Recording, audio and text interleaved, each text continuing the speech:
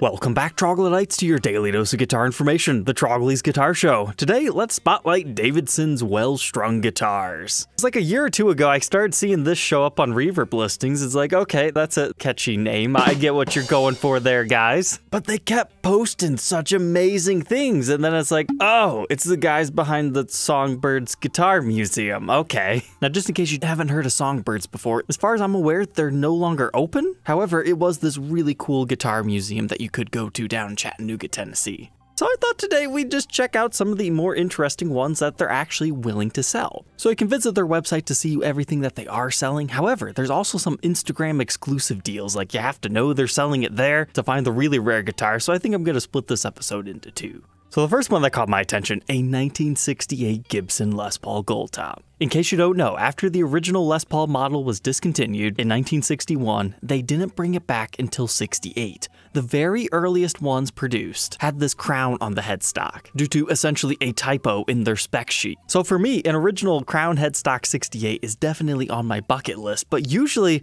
what ends up showing up is really beat up, not that nice. But then you have a nice example like this one. Sure, it's got a little bit of belt rash, you've got some nicks and dings, but it looks like the headstock is free from breaks, cracks, and repairs. You might even have a little bit of flame figuring in that mahogany. This looks like a pretty darn good example, right? Even with a little bit of the black missing on the headstock. The top is good, it displays well. You can bet your butt one day I'll have one of these in my own museum, because it's got that perfect blend of, you know, quirky spec and super historical. But how much is theirs? Unfortunately, they don't list pricing. You have to call them to find out.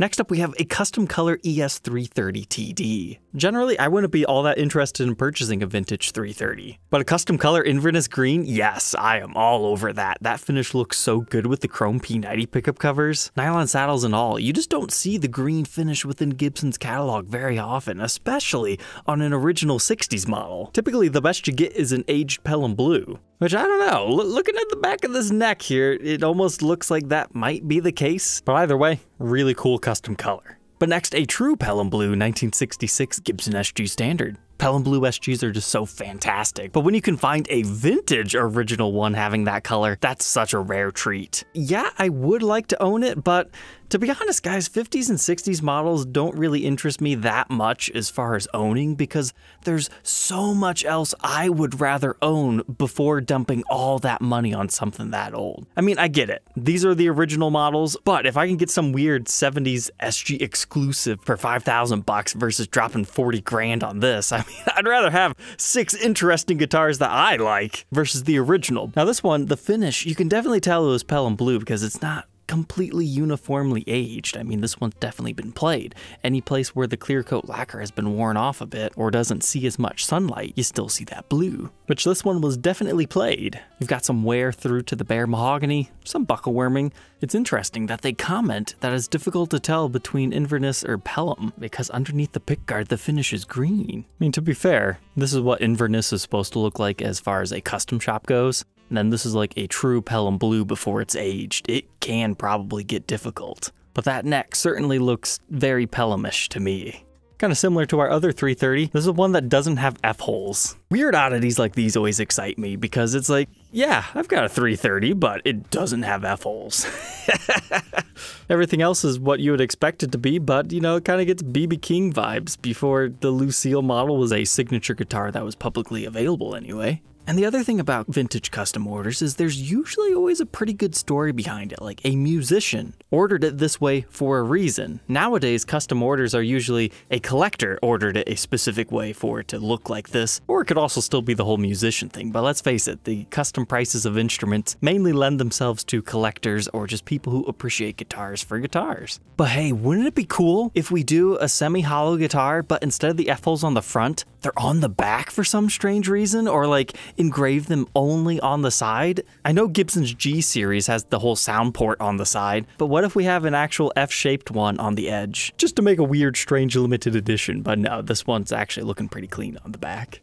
Next up is the guitar that first put these guys on my radar. A green burst late 60s ES-335. When I first saw this, I wanted to buy it because this is everything I love. This is definitely close to the Iguana burst finish that was birthed in the 2010s, but to see that, on a 1968. It's like, what? I mean, that's when boring brown was on everything. And boring brown's cool, don't get me wrong, but it's walnut this, walnut that, occasionally a cherry sunburst. But green? It blows your mind somebody was this forward thinking to want it on a guitar. Not only the top, but even the back. Now sadly, not the neck, not the headstock, not the sides. That would have made it infinitely cooler. And yeah, I would have preferred a more teardrop shape, but it was probably a custom order. They wanted this style. At the same time, having a transparent green mahogany neck, I bet that looks pretty darn cool in person. This is something I wouldn't mind owning. However, I did just recently document a mod collection Green Burst 335, and then once I figured out that was based on an even older vintage custom order, it kind of made me not like that late 60s one as much as I did before. Because let's face it, the darker Green Burst, at least in my opinion, looks better than the Iguana style, but maybe it'd be good to have both. Next, we have a 1974 Gibson Les Paul Custom. Hey, Trogly, why are you showing us this beautiful white Les Paul Custom? That's because it's not technically a white Les Paul Custom. They have black backs and sides. Now, I thought I was the one that came up with the name Tuxedo Custom, but let's be real here. I'm kind of young to this game. I'm sure somebody out there at some other point in time had an idea that, yeah, a white top, black back, it kind of looks like a tuxedo. But I remember when I first ran into one of these, at first I thought that's gotta be a refinished top. It can't be a real thing, right? But then you find more and more of them on the used market. I mean, there were only a handful of these things, like maybe 50, 60, but occasionally you can find 20th anniversary Les Paul Customs, you know, from 1974 that are done up in this finish. A famous person actually used one of these in the band Dokken, so that's kind of where their whole claim to fame is. Now, this particular one looks really clean at first, but then when you really zoom in, it's got some, I mean, in my opinion, rather ugly finish checking, but I think the ones I documented, it was refretted and all the parts have been changed.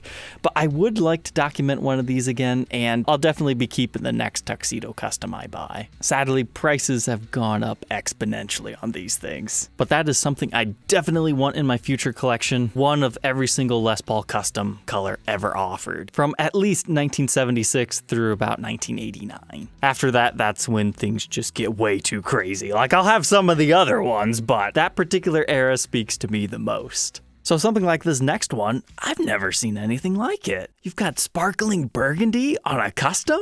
For me, I don't like the early 70s customs. They have terrible frets in comparison to the later 70s, but since they've got the mahogany necks, they're a little bit more vintage correct in that aspect. They fetch more money. They're also a little bit more rare. But sparkling burgundy, you would find that on like 335s, but not Les Paul Customs. The thing with sparkling burgundy is they can fade out, they can age in really weird ways. This one, I mean, it's relatively unscathed. It's kind of scary. Two of our knobs may not be original on that. Could say it's just because the numbers have worn off, but somebody would have to have used that quite a bit. I mean, there's some finish checking here. And again, I'm not critiquing any of this because I don't have the guitars in person. I'm sure these guys know what they're doing, but everything else on this is looking clean. How's the back? Ah, yes, now I remember this one. So everything's like okay right here. Maybe we have some sort of strap residue that may or may not be able to get cleaned off. But then you move up here and it's like, what?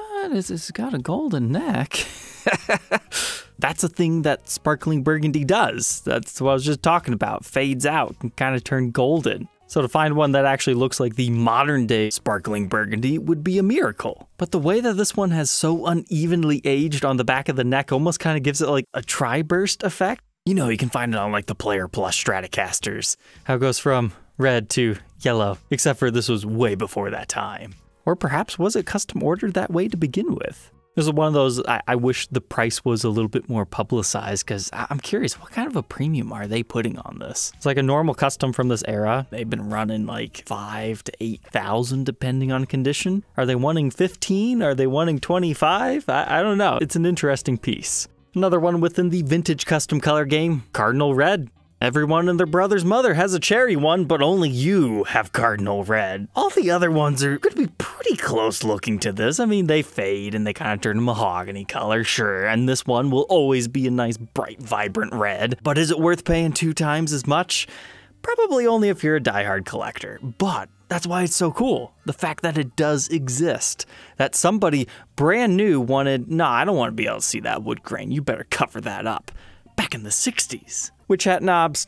Vibrola, all the good stuff that you like about a late 60s SG Custom, Batwing guard all white included, cool looking headstock with the custom truss rod cover, and a back to match. That thing seems to have held up pretty well. A little bit earlier, they have a Tobacco Sunburst SG Custom. Now, I have actually seen these before. Apparently, there's like a handful of these out there. It's also possible that this is the same one that I've seen before, and maybe it is even more rare than I know, because the owner of this shop is saying it's the only one he's seen, so I'm sure he's done more digging into true vintage than I have.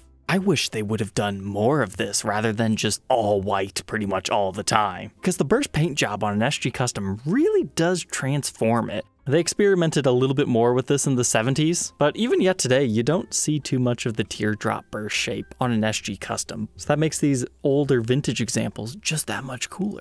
But that is going to wrap it up for tonight's episode. Feel free to go to their website, wellstrungguitars.com. You won't find prices, but you will find happiness. All right, guys, I will give you one extra talking about a guitar tonight. And it comes from their Firebird article, where they show you all the custom colors that you can find on a Firebird. Here's a good look at Pelham Blue versus the green. But it's this guitar right here, a 1965 Firebird 1 in custom color Ember Red. But apparently during the transition period between the non-reverse and the reverse style, the Firebird 1, despite typically being a wrap tail with a Firebird mini pickup in the bridge position only, became known as a 2-pickup P90 with all the regular stuff. Still had the normal headstock before they flipped it. Looks like we don't have binding on that, but these guys nicknamed it the Platypus, which I love. Yeah, that's a guitar I want. It doesn't have to be in the custom color. Any format, I would be happy to document one of those. All right, troglodytes, don't forget to like, comment, and subscribe, and we will catch you tomorrow on the next one. Take care.